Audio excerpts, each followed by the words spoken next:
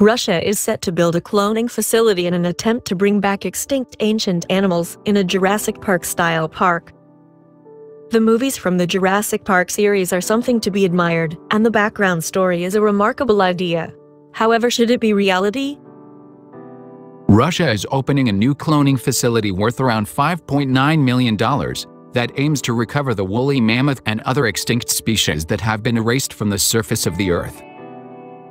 Plans for the world-class research center in the city of Yakutsk will be revealed by Russian President Vladimir Putin during the 4th East Economic Forum, to be held from September 11th to 13 in the city of Vladivostok. Putin is certain that Russia has currently ensured the most comfortable conditions for attracting advanced technologies and creating new innovative industries.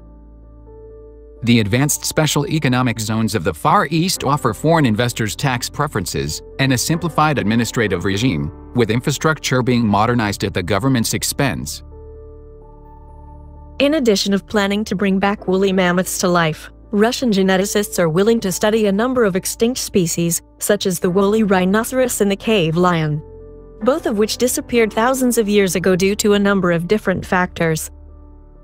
The cloning labs, some of which will be located underground, deep inside the permafrost soil of Yakutsk, aim to expand the current research of Russian scientists, who work closely with a team of South Korean specialists to restore the long-dead mammals. Yakutsk, the capital of the Republic of Sakha, is rich in diamonds and is a hotspot for the remains of frozen animals. In fact, up to 80% of the samples of Pleistocene and Holocene animals with preserved soft tissues discovered in Russia have been unearthed in the region. As noted by experts, the DNA of ancient animals can be preserved in the frozen ground, known as permafrost, for tens of thousands of years. It is hoped that by extracting DNA from these remains, researchers will better understand the biology behind some of the larger creatures that roam the earth. For example, woolly mammoths are thought to have coexisted with the first humans, who hunted the animal to use its bones and fangs in search of tools, shelter, and food. The animal, which could weigh a maximum of 6,000 kilograms, disappeared from its continental territory at the end of the Pleistocene era, about 10,000 years ago.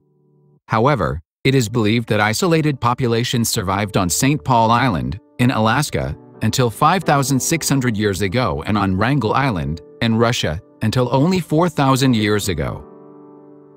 According to the latest studies, woolly mammoths were most likely killed off due to a shrinking habitat caused by climate change, as well as excessive hunting. But since we obviously have a thing for woolly mammoths, several international projects, including a team from Harvard University, are already competing to use preserved mammoth DNA to resurrect the ancient species.